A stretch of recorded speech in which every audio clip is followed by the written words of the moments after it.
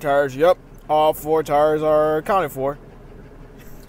Next, you will check underneath the Humvee to make sure there's no leakage. As you can tell, the Humvee's pretty squared away. It's literally square. It's kind of impressive how squared away this Humvee is. It's almost like I have Nintendo 64 graphics. Next thing you want to do is remind the locals that who's the boss around. So shooting my GAT randomly helps out. It's part of the PMCS process. It's just to remind them, you know, that the Geneva Conventions is more like a Geneva Suggestion.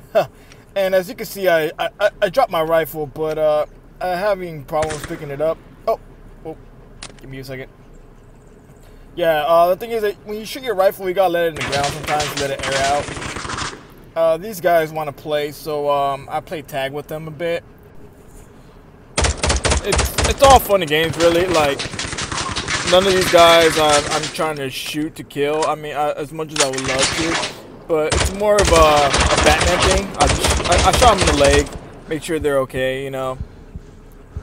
They're walking off.